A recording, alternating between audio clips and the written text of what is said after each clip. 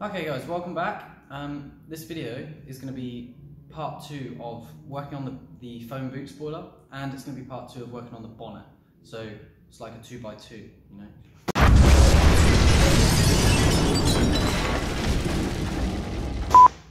So 2x2. So basically, this is the situation. The boot spoiler.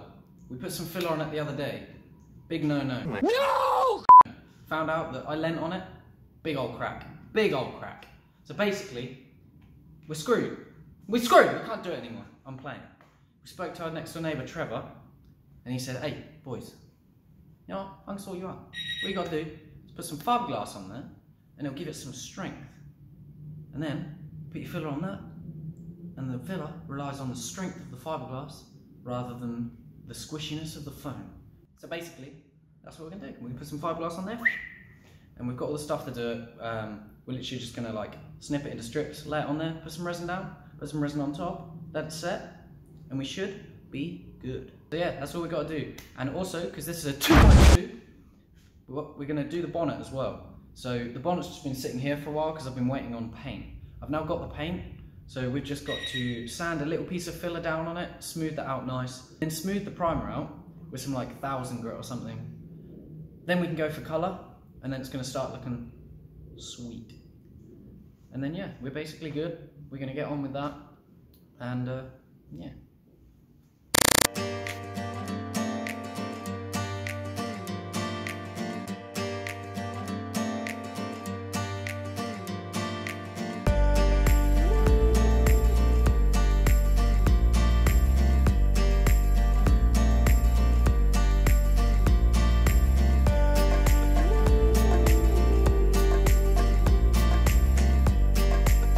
So, game plan.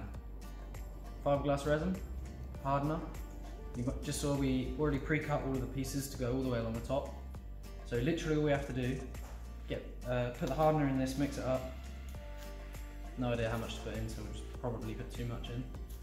Then jump over there. We've got a paintbrush. We'll coat the entire thing first without any fiberglass mat on it.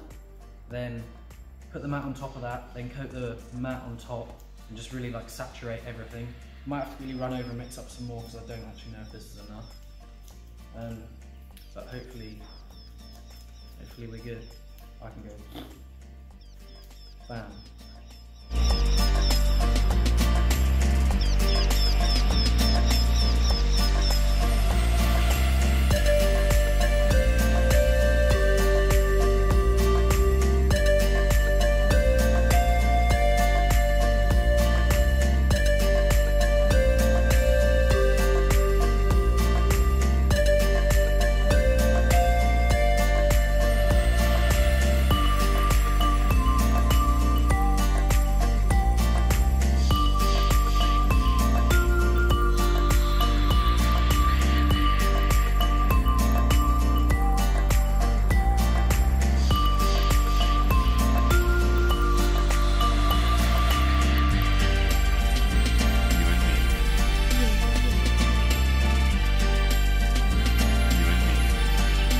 Okay, so while we're waiting for that to dry, I thought I'd just shoot over here because I posted part 1 of the bonnet video, and then obviously I haven't seen anything since. So I've now got primer on it, and now it's all one colour. That I noticed that I'd actually missed a piece of filler here. I'd sanded all the rest and got it all nice.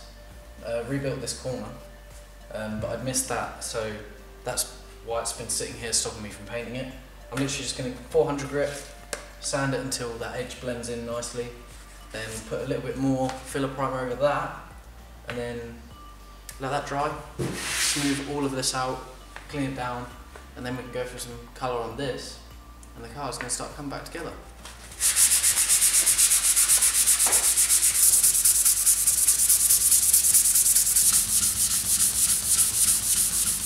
Primer is so rough.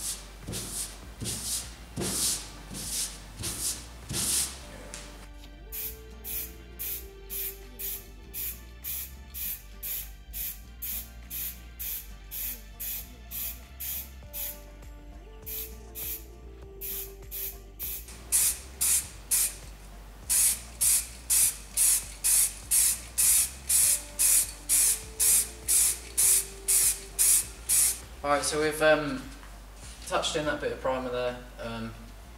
We went with like the high build, like really yellowy primer, and we thought we'd put some like slightly more, like slightly toned down primer on there, so it kind of blends a bit better. But it's going to be black anyway, so that's like such a heavy colour that it should just like blend in no problem.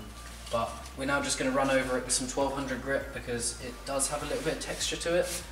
We just want to smooth that out, and with 1200 it's super easy. Change of plan. We were sanding it dry, but we're having a problem where the sandpaper's literally like clogging up really bad. You can see that. But what happens is that clogs up, and I don't know if you can see on there's like chunks of like filler.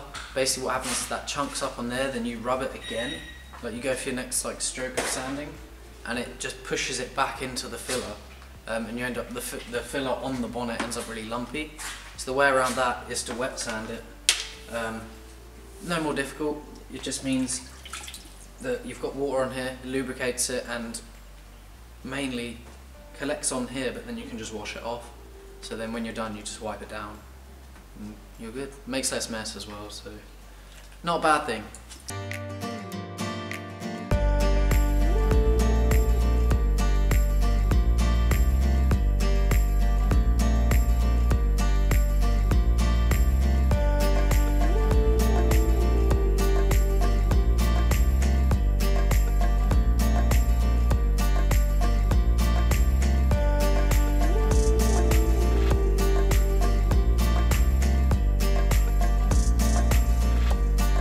So another really useful tip, something I found when recently spray painting a couple of panels on my parents' van.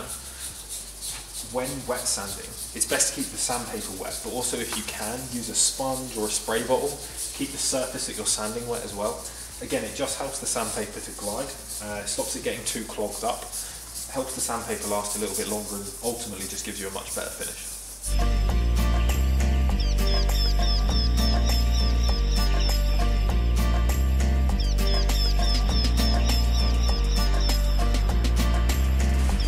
So now that we've done that, all we've got to do is let this air dry for a little while. You can see it's streaky, and then we can start throwing some black paint on it. And I'm expecting, I've got 2 cans of black paint, but I'm expecting it to cover quite quickly, so we'll see how we get on, but that's the plan. We'll let it dry. This is how you heat up your workshop!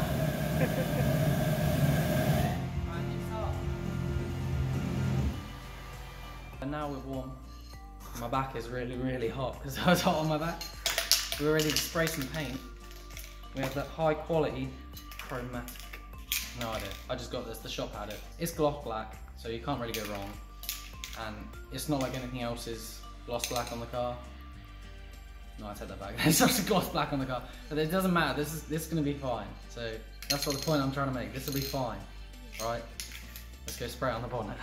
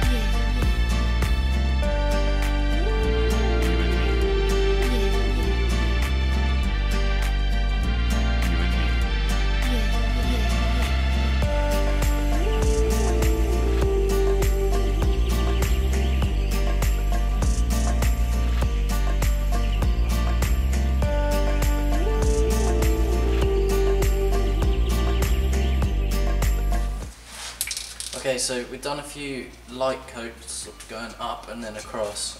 This one I'm going to try and go a little bit heavier and try and remove some of the like misting, like in areas like this where it's still a bit like patchy and foggy.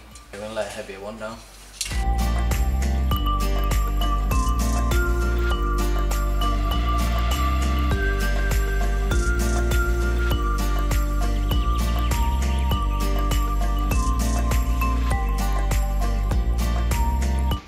Okay, so we got everything we wanted to do done, pretty much. So coming over to the boot, we got fiberglass on the top. The top's completely gone off now. It's just the back is still a bit tacky, and we can't really do anything with it until it's like fully dry, because it will just go gummy and nasty, and we don't want that.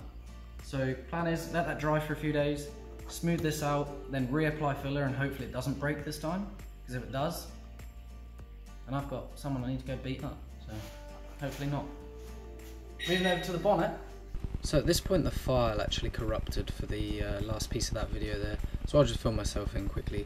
Basically the bonnet we finished with 3 coats of colour and looked pretty good, but I'm going to do one more coat of colour before I then do clear.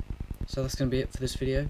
If you enjoyed the video, then remember to leave a like or leave a comment about the video. Here there should be a button to subscribe. I'd really appreciate it if you clicked that. Up here and here there'll be a playlist of all the videos of anything I've ever done on my Nissan, which is awesome by the way. There's literally tons of videos on there, tons of them. The links to part 1 and 2 will be in the description as well, so make sure to go down there and click on those. Thanks for watching, and we'll see you in the next part of how to make a Ducktail spoiler for your car.